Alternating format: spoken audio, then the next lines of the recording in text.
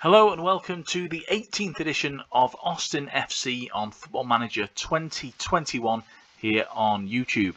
We have travelled over to Allianz Field for a fixture against Minnesota United, managed by Adrian Heath.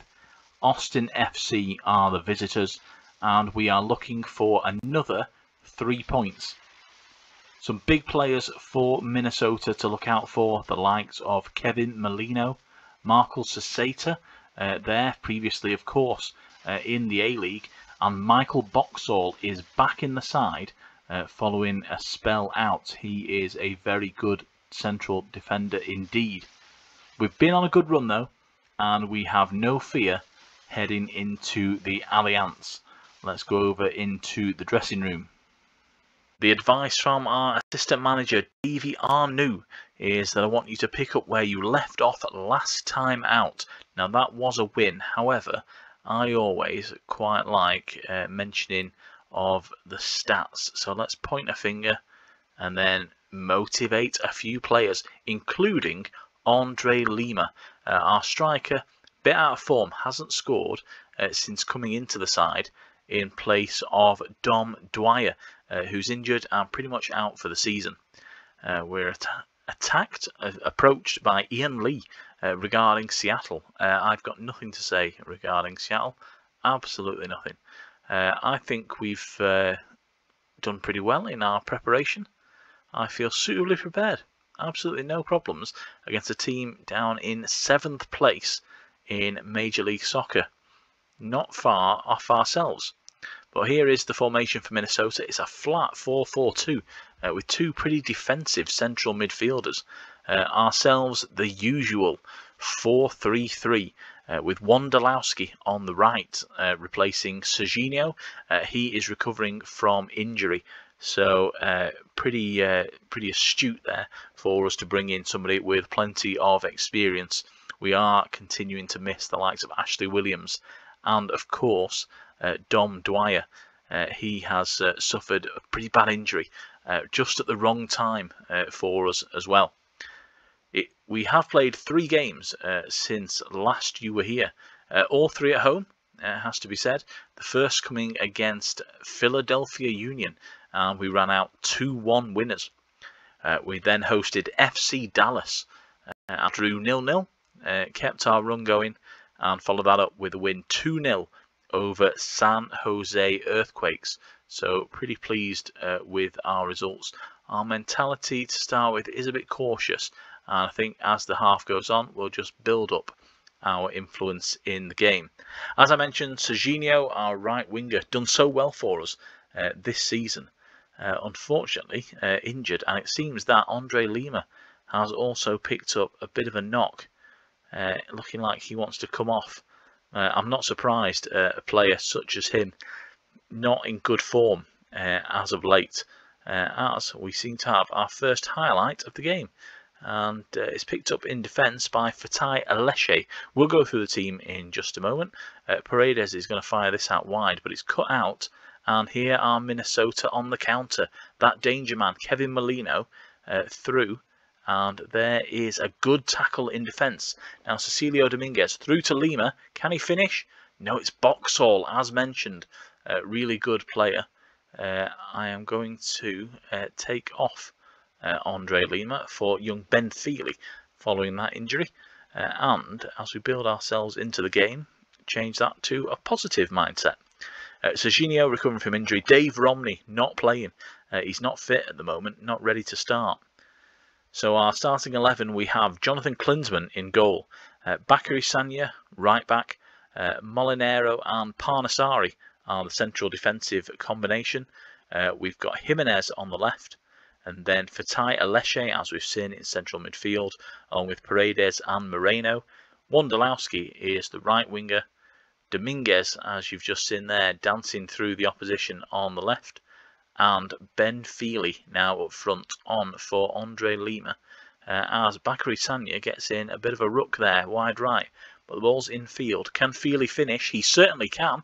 His first goal of the season, supplied by Cecilio Dominguez, who seems to always get an assist. Really good play here. Starts with Fatai Aleshe, Moreno involved. Dominguez, good ball round the corner. Feely takes it early. You'd expect better from, I think it's Tyler Miller in the Minnesota goal. But bit of a tight offside. Now he's well on, isn't he? The right back there playing him well on, and he takes it early. Important that for you young kids out there. Don't let the goalkeeper set himself. Get a shot off nice and early, and he won't be able to handle it. So pretty pleased with how things are going so far. In terms of other fixtures, Columbus Crew are 1-1 with Sporting Kansas City, and there is a ball off the line by Molinaro. Now Minnesota looking to mount an attack, coming from the wide position, but it's gone for a throw-in. We'll settle for that. We just need to get ourselves to half-time, as Ethan Finlay needs closing down. Not many crosses coming in from him, to be fair, but we have made the decision early to pressurise him. Klinsmann with the ball downfield, inside to Fatai Aleshe. Now Feely again is through, and that is off the woodwork. Paredes keeps it alive. Wondolowski, can he get the ball in? No, it's gone out for a throw-in. Good strike there from the youngster, and he's got to do that. Not enough pressure on the ball here, wide. We're just letting him fall through us. Cecilio Dominguez, again on the ball. Really good player, him. Austin FC, the green and black, with a hell of a player. Feely, there he is, doing exactly what Dom Dwyer does. Miller indeed beaten at his near post. So he'll be pretty proud, I imagine, old Dwyer, to see a young kid here. Obviously learn from him in training. Great movement. Gets there before Miller and then just slots it under him. Great finish there.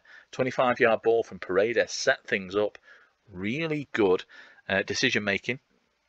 Great finishing for the young man. That's exactly what you want to see from a young player taking his chance. Considering that we've gone with Andre Lima for the last few games since Dwyer's injury, we have done pretty well, as mentioned. 2 wins and a draw in the last 3 off camera. Obviously, nothing to turn your nose up at. You'd settle for 7 points every time. But have we missed a trick here by not including this young gun? He's obviously got a decent shot on him, as judged by 2 goals within 12 first half minutes. Following his substitution for the injured Andre Lima. It doesn't look like perhaps that injury will affect us as badly as we thought, but it would be good just to secure all 3 points here at Allianz Field. I do have a bit of soft spot for Minnesota. I think they're a fantastic team. They've stuck by manager Adrian Heath for quite some time. As Parnasari comes off for Jeff Laurentowicz. Plenty of experience. Another player that can really just slot in, as Christian Paredes is about to come off with an injury. So that will require a bit of a change and a bit of a rethink. So it looks like Hernan Villalba is probably the best choice to come on. I'm just wondering, has Laurentowicz actually come on the pitch? It does not appear so. I think that injury sort of cancelled out his arrival. And in fact, I'm just going to keep that sub in the pocket for the future, as Klinsmann called into action. Big goal kick from him, but not finding the target in Feely. Instead, the ball is popped around by Minnesota. Kevin Molino. Really central there to the effort by the Loons, as they are known. Corner should be coming in, but no highlight, which basically says you didn't beat the first man. As far as I'm concerned, if you're not beating the first man from a corner, you should be booked. Moreno now with the ball in to the near post. Miller, though, good take from him and a good kick downfield as well. But again, it's Austin on the ball. Cecilio Dominguez, they're not getting it off him. It's Jimenez and Moreno involved in the attack.